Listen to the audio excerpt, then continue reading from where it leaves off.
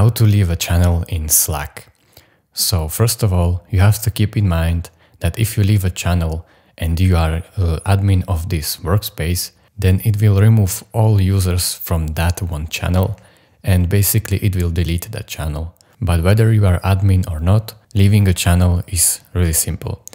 Just click on channel that you want to remove yourself from and then right click and click on leave channel, and that's it. This is how easy it is to leave a channel in Slack. Thank you for watching. If this was helpful to you, please consider subscribing and liking this video. See you next time. Bye.